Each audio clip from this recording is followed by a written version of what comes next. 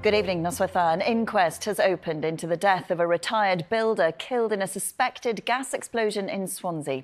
68-year-old Brian Davies' body was recovered from the wreckage of the blast in Morriston last Monday. The cause of the explosion hasn't yet been confirmed, with extensive damage at the site hampering efforts to work out what was behind it. From Swansea, here's Charanpreet Kara. Brian Davies' house, demolished while he was still inside. Reports of the explosion that razed it to rubble reached emergency services at 11:20 in the morning. That afternoon, they found Brian's body. By 6 p.m, paramedics confirmed he was dead.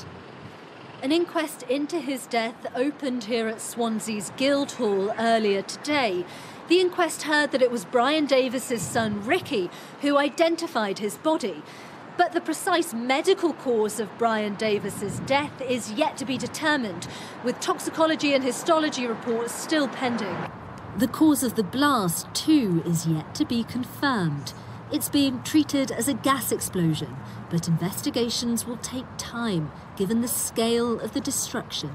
My wife was at home at the time with my mother-in-law, and she opened the door, and that's all she could see was debris flying in the air, slates, everything, and insulation from people's lofts. It was quite frightening.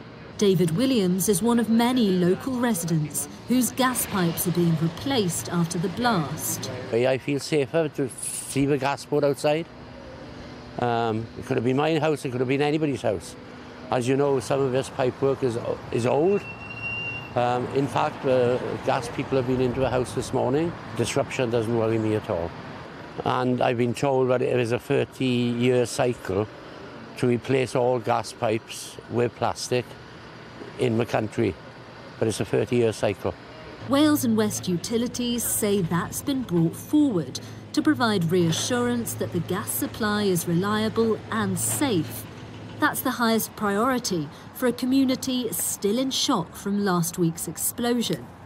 3 others were injured in the blast, including local postman Jonathan Roberts, who happened to be doing the rounds in his van at the moment of the explosion. The inquest into Brian Davies' death has been adjourned until September. Until then, his loved ones must wait for answers about what happened here.